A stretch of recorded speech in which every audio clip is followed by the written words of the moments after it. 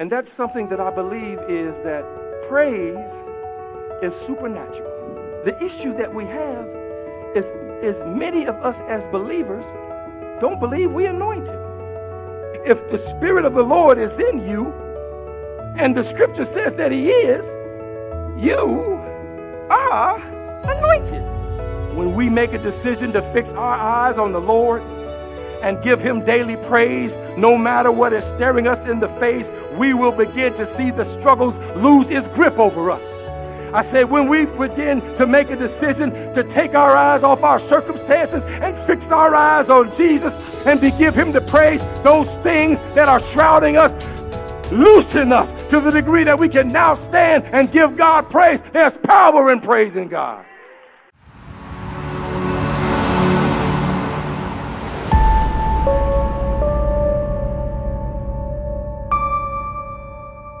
Well, a couple weeks ago, the Lord ministered through me and gave us an identity. Identified us as Generation Praise. Hallelujah. That's right. If you're part of Gen Praise, don't be scared to give Him some glory. Some of y'all might not have been here, or some of y'all not one of the 10. So there may be some that aren't one of the 10. Those that are 1 out of the 10 know what I'm talking about. He blessed 9. Only 1 came back to say thank you. How many 1 out of 10s do we have in this? 1, 2, 3, 4, 5, 6, 7, 8, 9. Generation Praise, and we had some criteria that you need to live up to, or criteria that categorizes the behavior that you would exhibit if you're part of Generation Praise. The criteria is that you thrive with details, instruction received from the Lord, that it's not about works, it's about faith, that you're changed in your situation while staying in it, and we don't leave when the going gets tough, and not afraid to be transparent, not ashamed to ask for help, understand the importance of gratitude, find solutions to problems, keep high expectations, want to make a difference, and openly exhibit emotions. If that describes you, more than likely, you part of Generation Praise. More than likely. More than likely. And so, even based on this criteria, I believe something, and that's something that I believe is that praise is supernatural. Many of us don't think of praise as being supernatural, but I believe praise is supernatural. See, we praise God when conventional wisdom would say that's the last thing that we should be doing. We praise God when it doesn't make sense to do it. We see this through all of Scripture, especially in the life of King David. Now, and I want you to know that King David was probably the originator or the first example of Generation Praise. And matter of fact, King David would probably be the king of Gen Praise if he were here. And he is in spirit. He was definitely a member of Gen Praise. Why do you say that? Well, there were times in Scripture where he praised when it didn't make sense for him to. Saul was trying to kill him. King Saul was trying to kill the young David. And David actually fled into a cave, was worried for his life, didn't know what was going to happen. And in Psalm 57, verse 9, in that cave, he said, I will praise you, O Lord, among the nations. This he said while he was on the run, scared for his life. In Psalms 56, when the Philistines had seized him in Gath, and he was surrounded and thought he had been captured. In verse 10, he said, in God whose word I praise, in the Lord whose word I praise. He said this while he was under siege in Gath. Psalm 51, when the prophet Nathan came to him after he had committed adultery with Bathsheba. In verse 15, he said, O Lord, open my lips and my mouth will declare your praise. Here was a man that was beaten with shame and guilt. Yet the first thing that came out of his mouth was, I will declare your praise. Psalm 63, when David was in the desert of Judah, in a desert place. Anybody ever been in a desert place? He said, I will praise you as long as I live, and in your name I will lift up my hands. He said this in a desert place. Some of us would have been only looking for water. But David said, I'll praise you as long as I live. There's another character in the Bible that I believe is also a member of Gen Praise. His name is Jonah. Anybody know anything about Jonah? Jonah was in the belly of a whale. And in verse 9, while in the belly of a whale, he said, but I, with shouts of grateful praise, will sacrifice to you. He in the belly of a whale and still says, I'm going to give you praise. It's baffling. It's supernatural. It doesn't make sense that for us to be, or for these characters to be in that situation and facing dire circumstances, facing life and death, and the thing that's on their minds is giving God praise. Oh my. Oh my. Yeah, praise is supernatural. I talked about it a couple weeks ago. Praise breaks chains and opens doors. Paul and Silas, when they were in jail in the middle of the night, they decided to have a praise break. Scripture says that the prison was shaken to its foundations and the doors immediately flew open and the chains fell off every prisoner. Praise is supernatural. Praise reveals solutions we can't see. Ooh, somebody needs to hear that. I said, praise reveals solutions we cannot see. Anybody ever faced something that you couldn't see your way out of? Am I in the right house in here? Or maybe some of us ain't never faced anything, but keep on living. Praise reveals solutions we can't see. We have all had issues in our lives that we just simply can't figure out. These circumstances would sometimes tie us up in knots, but in Psalm 73, verse 16 through 17, it describes this kind of situation. It says, I tried to understand all this, but it was too hard for me to see until I went to the temple of God. Then I understood what would happen to them. The temple of God in this metaphor in Psalms is simply meaning that he came into the presence of God. And in the presence of God, what he couldn't see, now he could see clearly. I'm talking about praise being supernatural. Praise is supernatural. Praise lifts your spirits. Psalm 42:5-6 says, why am I discouraged? Why is my heart so sad? I will put my hope in God. I will praise him again, my Savior and my God. Now I am deeply discouraged, but I will remember you. I'm trying to encourage somebody and let you know that praise is supernatural and something happens when you praise. Ooh, am I preaching to the choir?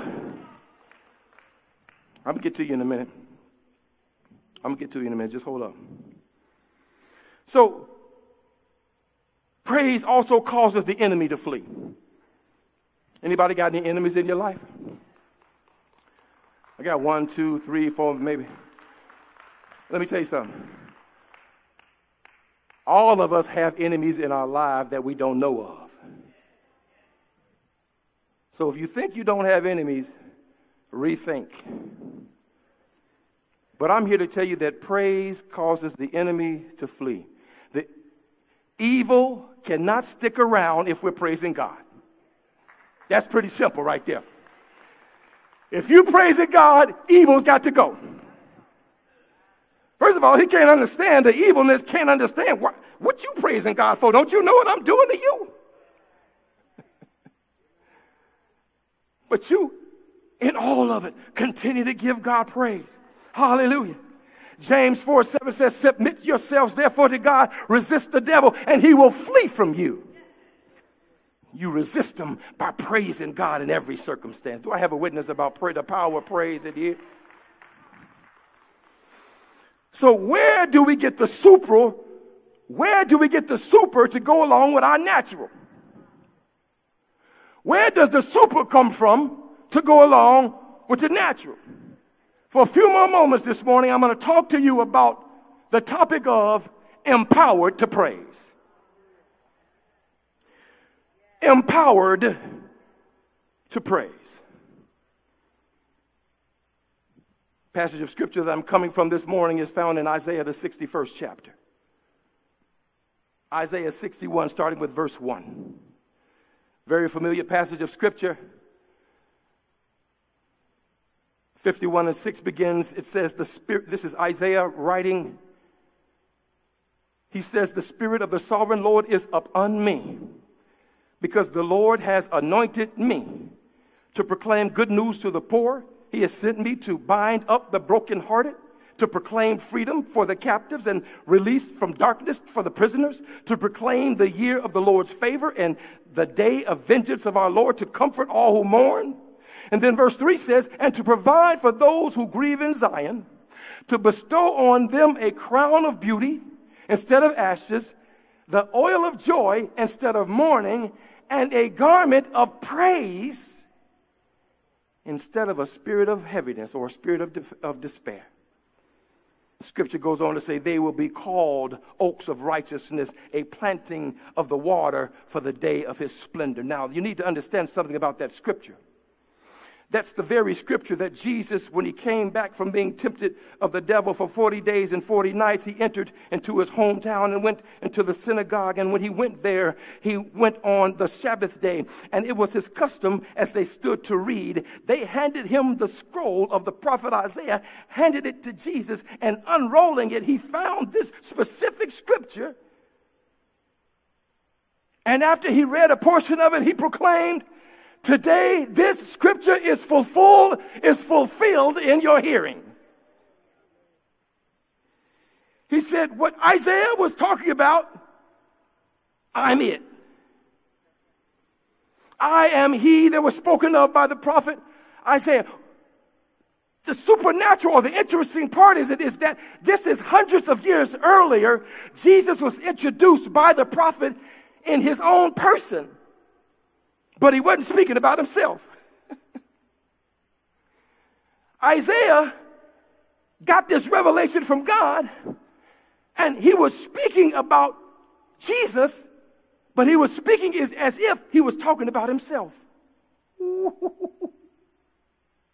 I submit to you this morning that now, hundreds of years after Jesus proclaimed that he was the fulfillment of that scripture, that it is just as applicable to us as it was to Isaiah. The scripture is just as applicable to us as it was to Isaiah. Because now, in Jesus' stead, we are called to operate as Isaiah was called to do. Woo, that's woo. We are called now, hundreds of years after. Isaiah was hundreds of years before, then came Jesus. Now we, hundreds of years after, can now operate in the same position that Isaiah operated in, because that's what we are also called to do. I'll explain it as we go. Here's what I mean. Isaiah wrote, the Spirit of the sovereign Lord is upon me. Well, that was Isaiah. Well, today, we know, just as it was with Jesus' disciples, we receive the promise that Jesus made. The promise was in John 14, when he said in verse 16, and I will ask the Father, and he will give you another advocate to help you and be with you forever, the Spirit of truth. The world cannot accept him, because it neither sees him nor knows him, but you know him, for he lives with you and will be in you. Isaiah said, the Spirit of the Lord is upon me. Jesus says, the Spirit of the Lord will be in me. Isaiah wrote thousands of years before Jesus, because the Lord has anointed me. Because the Lord has anointed me. But today we receive, accept, and believe the facts written by John the Apostle to Christians of that day when he said in 1 John 2 and 20, but you have an anointing from the Holy One, and all of you know the truth. In 21, he says, I do not write to you because you do not know the truth, but because you know it, and because no lie comes from the truth. Who is the liar? It is whoever denies Jesus the Christ. Such a person is the Antichrist, denying the Father and the Son. No one who denies the Son has the Father. Whoever acknowledges the Son has the Father also. You have an anointing. Isaiah said, for he has anointed me. Jesus said through the Apostle John, you have an anointing. So here's what I need you to understand. When the enemy tries to conceive you of something that is contrary to what the Bible teaches, remember, you have an anointing and you know the truth. All right, let me go over here. The enemy is always trying to tell you things that are contrary to the truth in the Bible. But the scripture tells me that I have an anointing and I know the truth. And so when the enemy comes and starts speaking in your ear, you need to tell him, I have an anointing and I know the truth. Y'all starting to get it. You ain't quite clicked in yet. The scripture goes on in verse 27. As for you, the anointing you received from him remains in you, and you do not need anyone to teach you. But as his anointing teaches you about all things, and as the anointing is real and not counterfeit, just as it has taught you, remain in him. I want you to do something for me right now if you believe it, and simply say, I am anointed.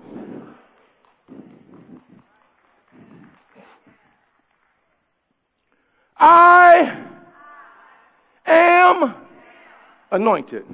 You see what the problem is? And the Lord kind of showed me this. The issue that we have is many of us as believers don't believe we're anointed. Because what we do is when we hear about somebody being anointed, we categorize that as, spooky, you know what I mean? Or categorize that as somebody that's always up preaching, or categorize that as somebody who lays hands, has an anointing to operate in the gifts. But I'm here to tell you something. If the Spirit of the Lord is in you, and the scripture says that he is, you are anointed. I'm going to tell you something. I'm going to stay right here until you understand where I am. That's what happens to us so many times, Pastor Tanya. We hear what the enemy says, and so many times, because the enemy is constantly speaking, he's constantly putting things in front of us to say, this is what's really going on. This is what's really happening. You need to be fearful of your life because this is what's actually going on. And the enemy is always in your ear. I got something better for you. You don't need to deal with that. I got something that's going to make you feel good. The enemy is always speaking in your ear. But the Spirit of God says this morning that you have an anointing and you know the truth.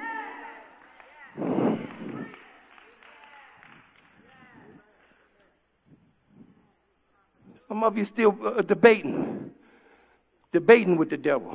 Well, maybe he's right. Well, you know what? I did kind of slip up a little bit last week. Nah. You have an anointing. You know the truth. Look at somebody and tell them, only if you believe it, say, I am anointed. Say, I know the truth.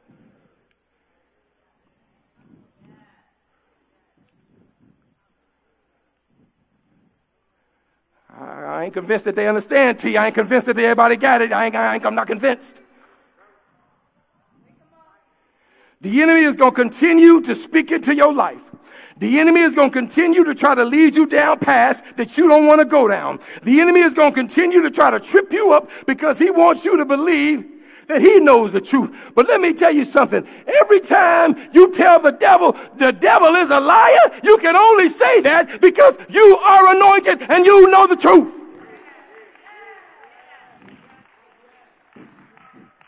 Anybody ever said that? The devil is a liar. I know my wife, she have attitude. She have stank on hers when she said, the devil is a liar.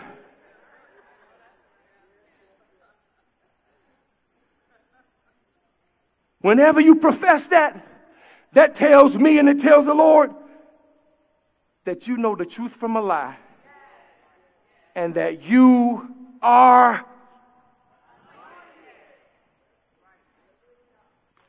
Somebody give God praise if you believe you're anointed.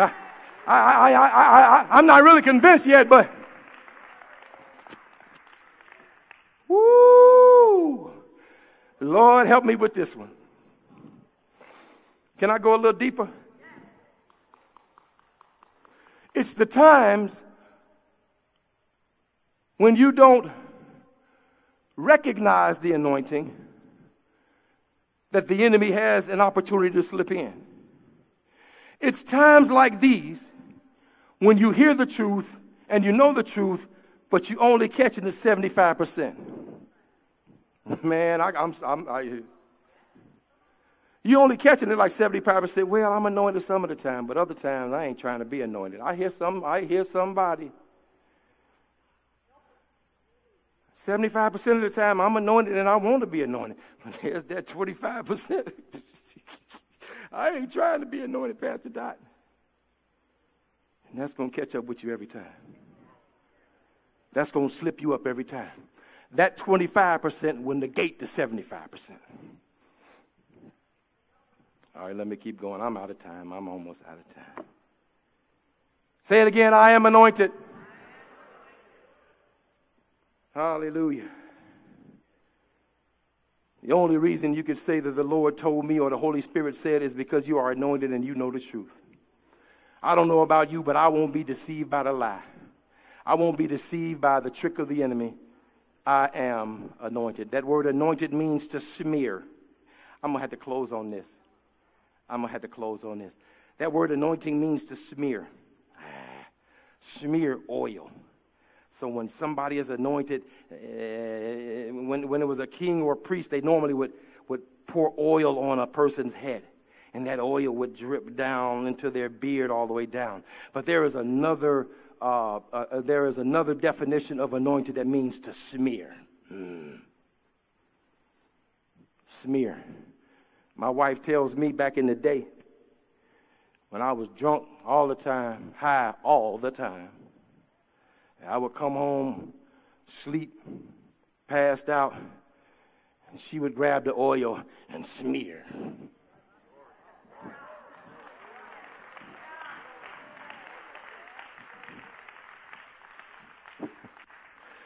I wake up, I'm greasy. What in the world is...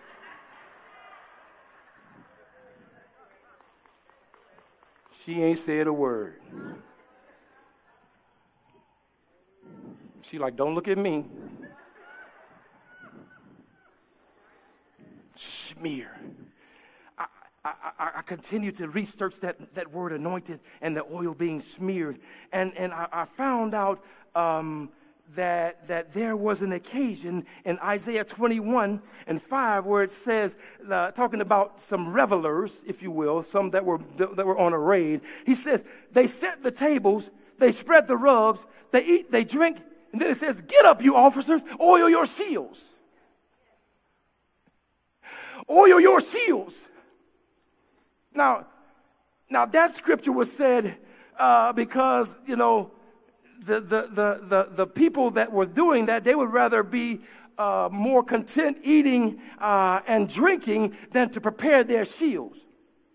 Because when you oil your shield, the shield was thought of to be covered with leather, which is oiled. And they would oil the shield partly to protect it from wet conditions and then partly to make the stroke of the sword glide off of it.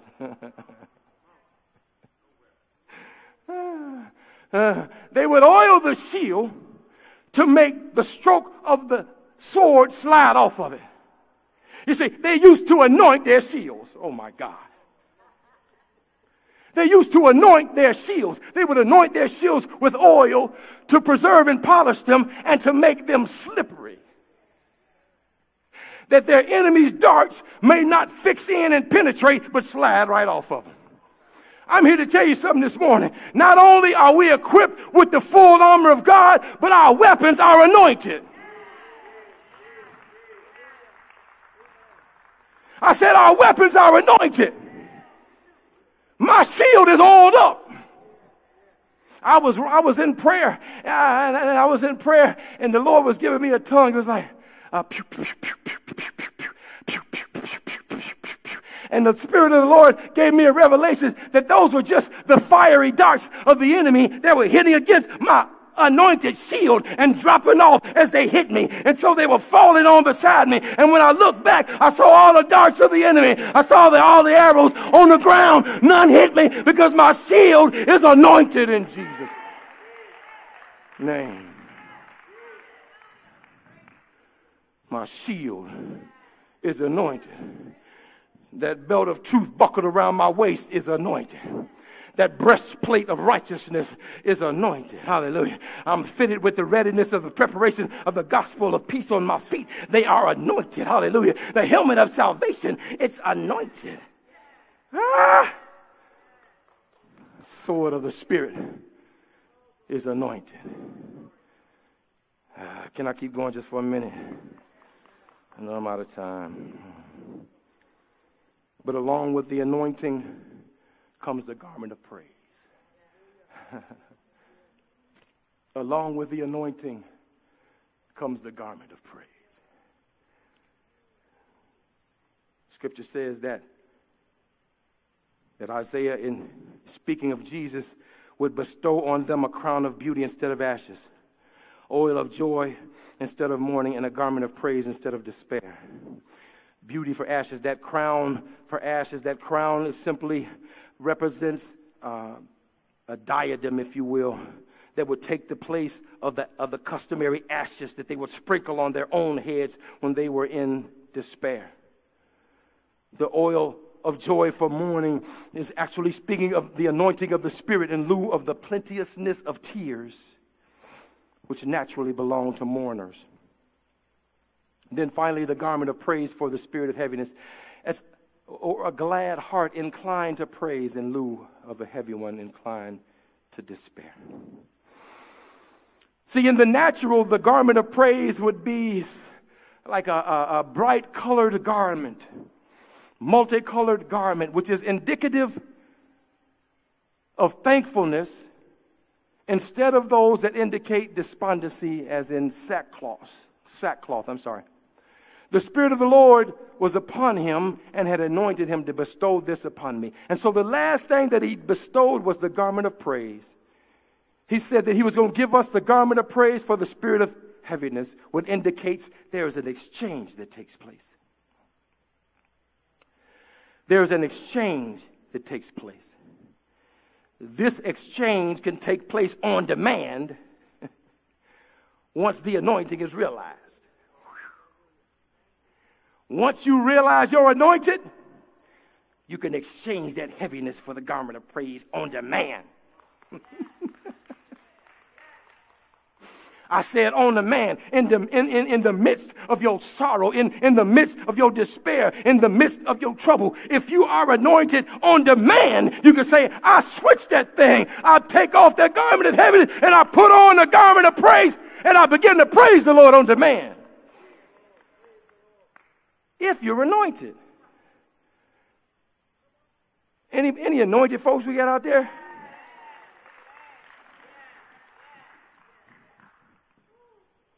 If you're anointed. We've all been there. We sometimes experience the spirit of heaviness that will try to cloak you when afflictions come.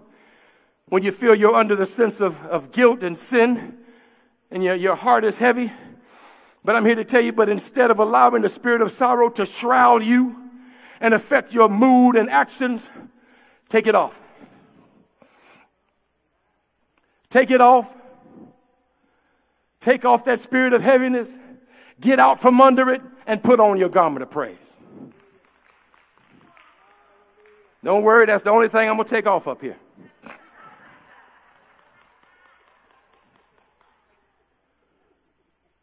Take it off, I said. Look at somebody and say, take it off. Take that spirit of heaviness off. Take it off. Take that spirit of defeat off. Come on, say, take it off now. No, you look at somebody and say, I said, take it off. So easily befalls us. See, the idea alluded to in this scripture is to persons putting on a raiment suitable to their character and circumstances. They put it on when it's time to put it on in this scripture. Suitable to their character and circumstances. So let's say, for instance, at seasons of rejoicing, they would put on that praise. Or if they're going to a wedding, they put on that garment of praise. Or if they're going to some type of celebration, they put on that garment of praise. Or anything like that. Whenever the circumstance calls for, then they would put on the garment of praise. But I'm here to tell you this morning that we have to keep that garment of praise on in seasons of sorrow, in seasons of challenges, in seasons of uncertainty, in seasons of despair, in seasons of depression. We got to keep on the garment of praise because that's the thing that sustains us, because we are anointed. It's during those seasons that you must praise all the more. Your praise must shine through because the anointing empowers us to praise. The anointing empowers us to praise. As I close, sometimes we may not feel like praising Him. Other times we may be struggling or weary and we just don't praise Him. I get a witness. Anybody ever just didn't feel like doing it? Yeah. Sometimes we just don't feel like it. Other times we may feel as if God has let us down. So we decide that He doesn't deserve our praise. Oh my. Or sometimes it may feel as though He's far off and doesn't really care about what's troubling us. Painful blows and losses in life may have us sent down a spiraling road to the point where we neglect to praise Him. But I'm here to tell you something this morning as I close. There's power in praise. When we make a decision to fix our eyes on the Lord and give Him daily praise, no matter what is staring us in the face, we will begin to see the struggles lose its grip over us. I said, when we begin to make a decision to take our eyes off our circumstances and fix our eyes on Jesus and give Him the praise, those things that are shrouding us loosen us to the degree that we can now stand and give God praise. There's power in praising God. There's power in our acknowledgement that God is worthy of our worship. He's worthy of our praise. And when we press close to Him, our hearts become in tune with the Creator and the King. Praise gets the focus off ourselves and directs it back to God. I said when we praise, it gets the focus off ourselves and directs it back to God. He wants our eyes to be set firmly on Him because that is where true hope is found. God is worthy of our praise no matter what we face from day to day. Psalm 121 says, I will lift up my eyes to the hills from whence comes my help. My help comes from the Lord who made heaven and earth. There is power in praise. Hallelujah. Praise leaves no room for complaining and negativity. Through praise, we are focused on God, no longer allowing too much attention to be centered around our struggles. Bless the Lord, O my soul, and forget and all that is within me, and forget not of His benefits, who forgives your iniquity, who heals all your diseases, who redeems your life from the pit, who crowns you with steadfast love and mercy. Praise opens the way for God's blessings to take over in our lives. As we come into the presence of our King, He will not hold back His goodness. Enter into His gates with thanksgiving and His courts with praise. Give thanks to Him and bless His name. For the Lord is good. His steadfast love endures forever, and his faithfulness is to all generations. Stand to your feet with me if you will.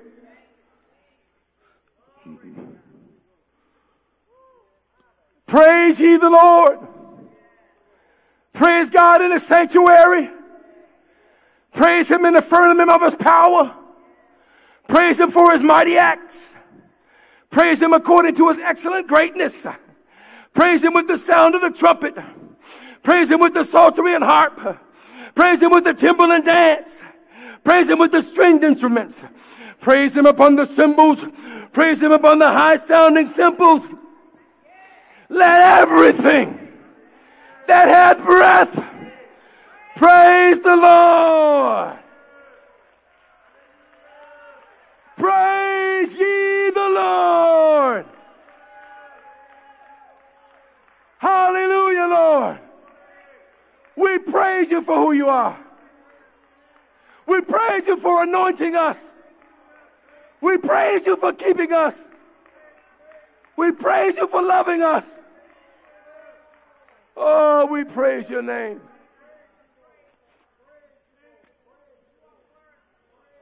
Come on, come on. Give God some praise in this place. It's not for me.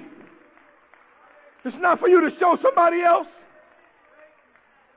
It's about your relationship with your Father. It's not about a ritual. It's about relationship. Every head bowed and every eye closed in prayer.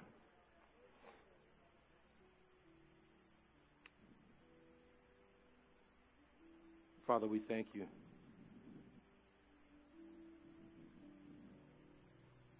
First of all, for showing us without a shadow of doubt that if we believe on your Son and accept him in our life, and the Holy Spirit is allowed to come in, that we are anointed. Thank you, God, that the anointing is not something to be afraid of or not something to shy away from. The anointing is that very thing that can save our lives in time of need. It's the anointing that tells us to go right instead of left when going right can mean we could lose our lives. That's the anointing. So, Father, in the name of Jesus, even right now, if there are those in this place who still don't understand or don't know or don't recognize the anointing that's in their life, I pray for them in Jesus' name. They would come to know you, the pardon of your grace, the power of your Spirit.